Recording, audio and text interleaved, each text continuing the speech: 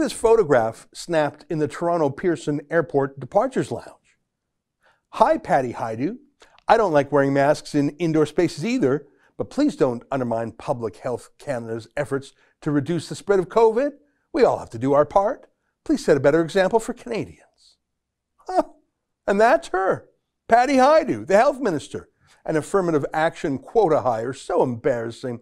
Remember Jane Philpott? She was widely regarded as the single most competent cabinet minister in Trudeau's entire cabinet. She was no gender token. She was an accomplished woman, a doctor who got things done, but Trudeau fired her because she stood with Jody Wilson-Raybould, the Indigenous Justice Minister who refused to go along with Trudeau's corrupt scheme to let his rich friends at SNC-Lavalin off the hook in a bribery trial. So Trudeau sacked the smartest woman in the government and replaced her as health minister with the dumbest woman in the government just before the pandemic hit. Not good. But not wearing a mask isn't even about being smart or dumb, is it? It's actually sort of the opposite. We all know that mask rules are ridiculous, especially in airports. If you haven't visited our website, maskexemption.ca, it's an interesting read. We have links to all the mask bylaws in the country, including for airports and airlines. At airports, you know you have to have the mask with you, but you don't have to wear it in the airport if you're socially distanced. Isn't that funny? Then you have to put it on when you go through security because you're in line with other people.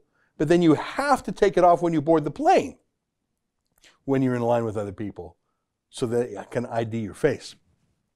And then when you're on the plane, really an enclosed metal tube for hours at a time, you're seated literally inches away from the stranger next to you, and you have to have your mask on except when they bring you water, snacks, meals, whatever. So you see, the virus apparently knows when it's snack time, and the virus promises not to make you sick in that half hour or whatever you're having coffee and pretzels. And then you better put your mask on right away, or else the virus is going to be mad at you and get you.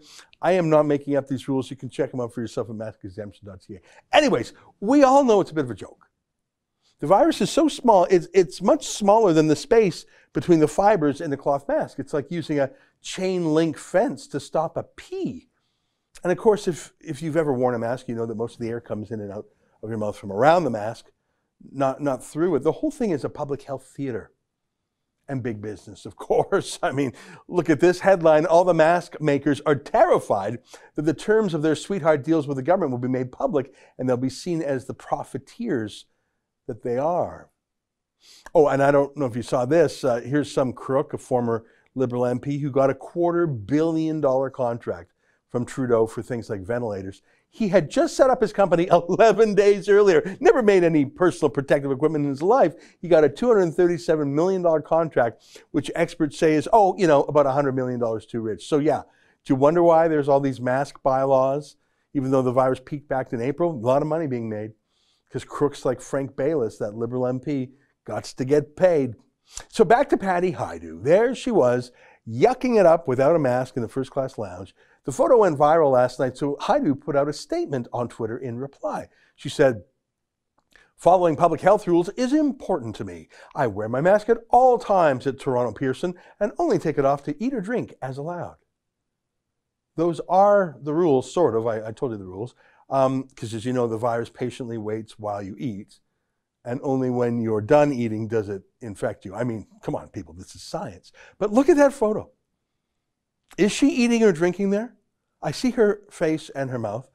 They're not eating or drinking, which is normally the part of the body, the mouth, where you would see such an activity. I see her hands, which is often how we eat. You know, we use our hands to hold food or drink. And yep, just checking, and nope, no food in them. Not in her right hand, not in her left hand, not on the table right next to her chair. And if you zoom in, you can see there's something on her lap, not a napkin, not a sandwich. It looks like a computer tablet, like an iPad. You can see a little bit of its shadow on her pant. So she's not eating. She's not about to eat. She has no food or drink out or on the table next to her or in her hand. And in fact, on her lap is something else, not food, likely a computer. She's just lying. And here's what the person who took the photo replied to her lie. You were not eating or drinking. You made multiple phone calls, each with your mask off. Now, I should tell you, I would normally disapprove of such a busybody scold. I would tell them to buzz off, that masks don't work, to mind your own business, and to stop being a creepy voyeur. Except that it's the Minister of Health, the one who scolds us and violates our privacy and is the creepiest person in the country. She's the source of the laws, and she laughs at them. She doesn't believe in them. Laws are for the little people. The big people get the big contracts to make the big bucks to give you a mask. The little people have to wear them and buy them and get tickets or fines or even arrests for not wearing them. Say, quick question. According to the head of the Centers for Disease Control, the CDC, that large, nonpartisan U.S. public health agency, should healthy people wear masks? Should you wear a mask if you're healthy? No. Oh, yeah, no. But hey, we need to keep former Liberal MPs well paid, and we need to keep current Liberal MPs feeling powerful and dominate, so masks it is. Patty Hajdu was not eating or drinking, but imagine that's her excuse. Why would she say that when the photo shows she wasn't eating or drinking? She really thinks that you're stupid. Are you that stupid? All the media is that stupid. Look at these headlines, and more importantly, the photos and these stories. And look at this from the wicked liars at the Huffington Post. Face coverings are mandatory in all areas of the airport's terminals. Okay, but it's a photo, right? From another day and another place when she is wearing her mask. What? That's not the news. If you click the link, you see their story, that big photo again. That's not just refusing to show the news. It's reporting fake news, a photo of her wearing a mask, with a mask on, when she did not have a mask on. That photo is a lie when used to illustrate the story. Now, Huffington Post is a fake news clickbait website based in the United States. No one really takes it seriously, especially about Canadian things. But what about the mainstream media up here? I mean, here's Global News. Responding to an image posted to Twitter, the federal health minister says she only takes off her mask to eat or drink is allowed. So they ran with her lie without criticism. They just ran her excuse. I suppose it's a miracle that they even ran the photo snapped of her in the airport. So they're not 100% liars like the Huffington Post. They're just stupid, uncritical repeaters of Hajdu's lies. She was eating, guys. Same thing with the wicked liars at the Toronto Star. Fake picture with a mask. Why would they show that if it's the opposite of the news? I wonder if it has anything to do with the fact that Trudeau gives the Toronto Star $110,000 a week in bailout money. I wonder if there's a connection. Here's CTV, showing her without a mask in a different place, but offering up her obviously false excuse. Here's CP24, the largest news station in Toronto, with exactly the same wording, almost like there's, a media party that simply repeats the Liberal talking points. Here's City News, who knows who the real culprit is here. The photo of Hajdu without a mask was posted Sunday evening by a self-described aide to Alberta's advanced education minister. Okay, good. Thanks, guys. Now I know who the real villain is. The guy pointing out that the health minister is a hypocrite. It reminds me of when a U.S. news magazine, Time magazine, broke the news that Justin Trudeau had repeatedly dressed up in racist blackface. All the Canadian media knew about it. They all had the photos of it, but they had chosen altogether not to run it.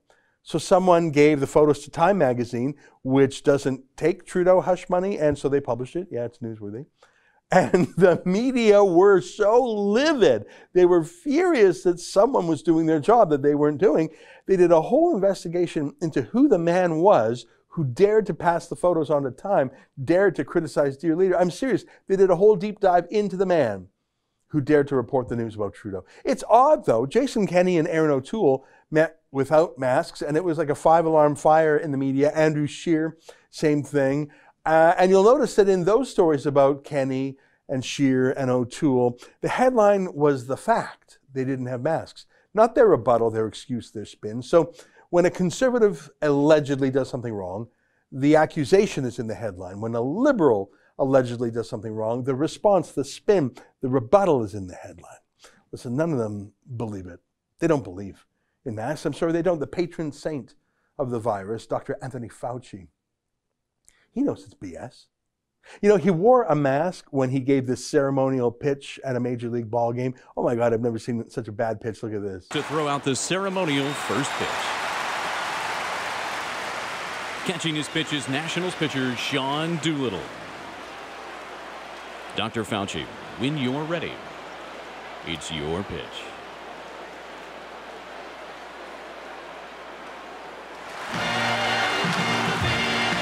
Dr. Anthony Fauci. I think that's probably the worst pitch ever thrown. About as accurate as his pandemic predictions. But you'll notice that when he was done, he was wearing a mask when he threw the pitch, even though he was standing far away from everybody else. So the mask was for show when he was on TV. But when he went later to sit down with his friends close to them, he knew the mask was BS, so he took it off when he was close to people. He had it on for the cameras, and he took it off when he sat down next to people. They know it's BS. Should you wear a mask if you're healthy? No. They all know it's BS. It's a way of making money for their friends. It's a way for them to keep you in fear, to keep you under control. It's a way for them to feel powerful over you. But never think, not for a moment, that they will ever follow their own rules.